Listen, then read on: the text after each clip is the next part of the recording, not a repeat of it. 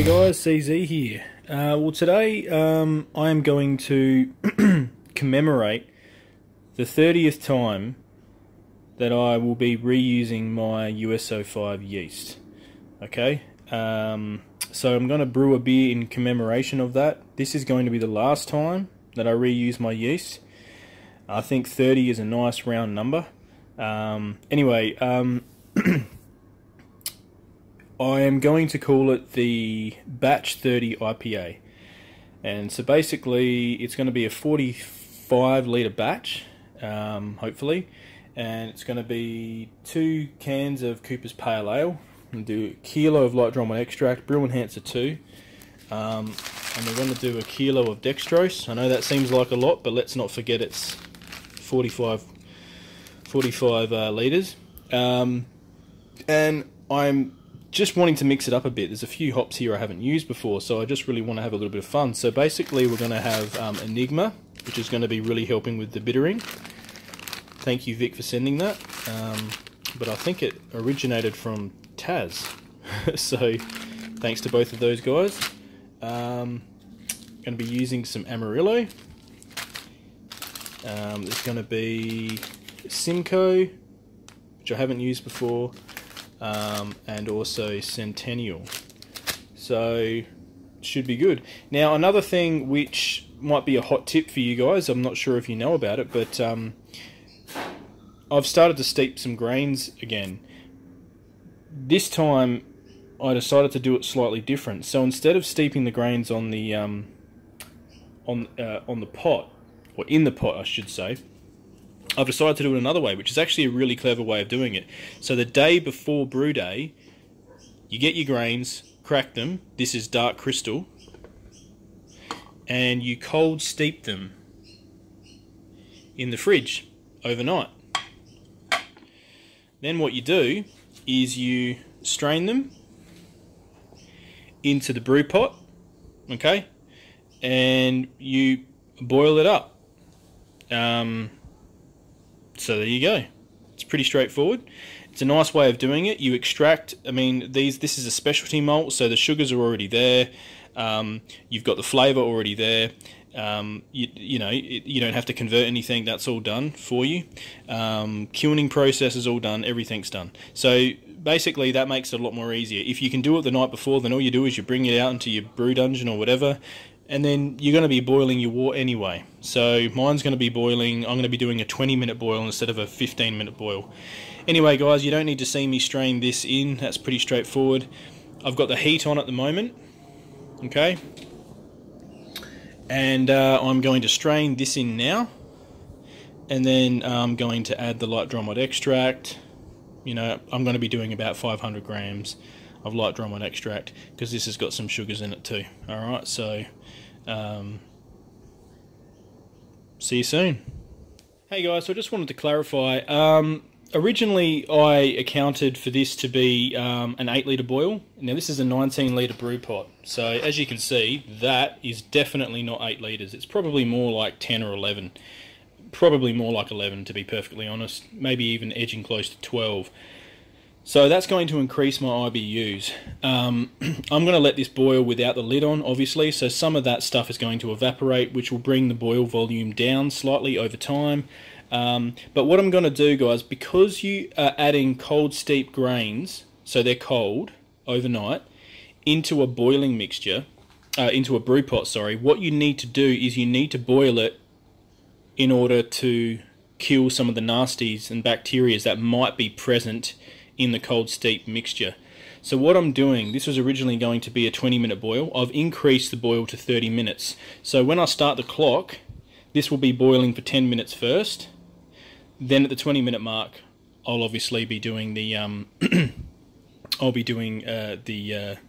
additions. Hop additions. So okay.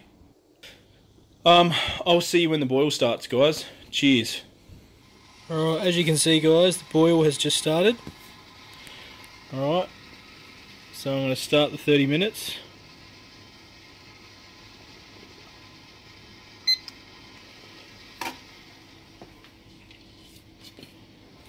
Boil volume has reduced slightly, so that's good. I'll see you at 20 minutes. Alright guys, it's the 20-minute mark. 45 grams of Enigma. Here we go. Alright guys, 15-minute mark. One full Wolflock tablet. Alright guys, it's the 10-minute mark. 40 grams of Amarillo. Guys, 5-minute mark. 5-minute mark, we have 40 grams of Simcoe.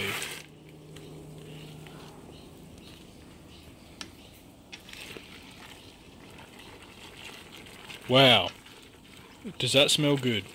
Alright guys, it's flame out. So, now we have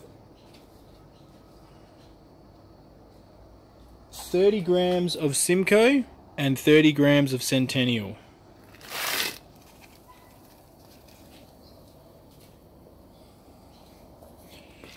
Alright, mix that around. Sorry if the lighting isn't that good, maybe I should have put the flash on. Anyway, so there we go. Now guys, you don't really need to see the rest. Basically what I'm going to do now is I am going to add the 500 grams of light dry malt extract, brew enhancer 2, and a kilo of dextrose.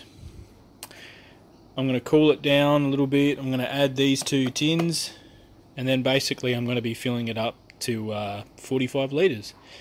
Now, I've basically changed the recipe a little bit as I've gone along, so I will have to do a final. We'll have to do an original gravity, and I will have to punch in the numbers into the spreadsheet to work out what the IBUs are and all that kind of stuff. But you guys will know that because in a few seconds you'll probably see the tasting video. But the other thing I want to say is that I'm going to be dry hopping as well. So, but I'll let you know in a second what the in a few seconds what the dry hop schedule is going to be like.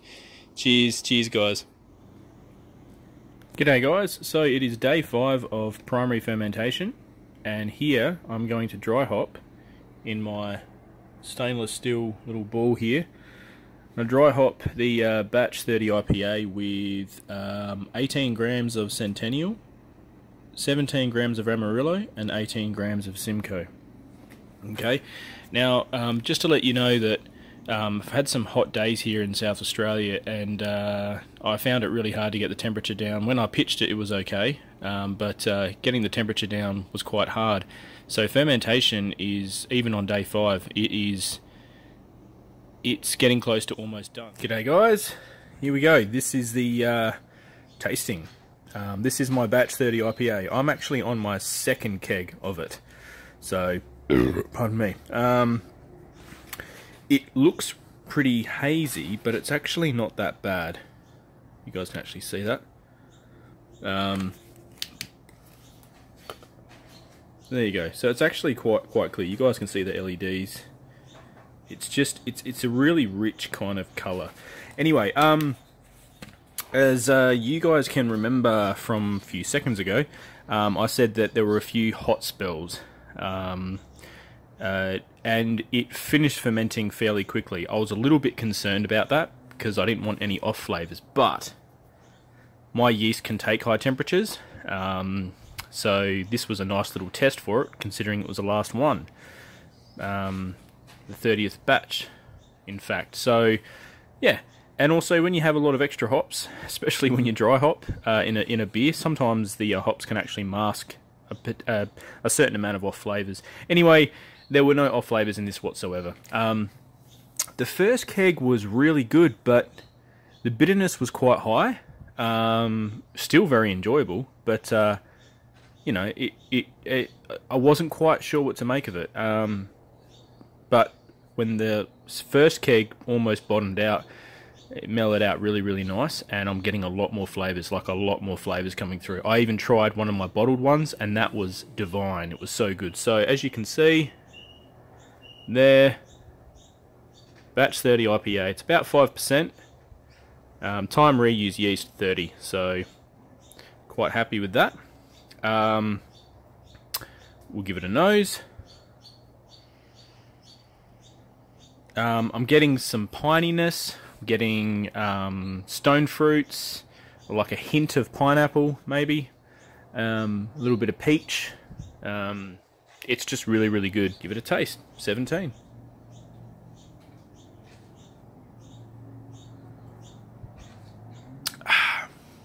Oh yeah, that's good. It's really good. Seriously, guys, I just threw this together. I mean, so to speak. I took a little bit of time to do my spreadsheet and all that, but I just thought, look, you know, I think these hops are going to balance out really, really well. And oh my gosh, those 2 pale ale kits, beautiful balance with malt when you throw in a heck of a lot of hops, even like dry hopping as well. Beautiful balance. But because it was a 45-litre batch, and I had the decks in there as well, it made it not as thick. It cut through, you know, it cut through the beer, made it a little bit thinner, which is kind of, well, it's what you want in an IPA. You don't want an IPA too thick, because in my opinion, you know, the hops don't balance out that well with the malt. When the malt is too malt heavy, you almost feel like the hops are trying to punch through the cap of malt to try and get onto your palate. I'm really liking this beer. I'm really liking it, and you know, once the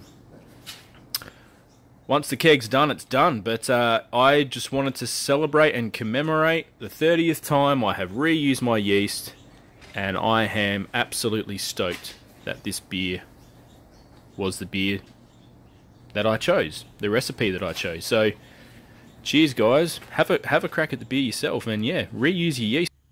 G'day guys, how you going? Just thought I'd show you a little bit more clarity. There we go. The keg is about to kick. Look how clear that is. Beautiful. Smells gorgeous and tastes even better. Cheers guys. 17.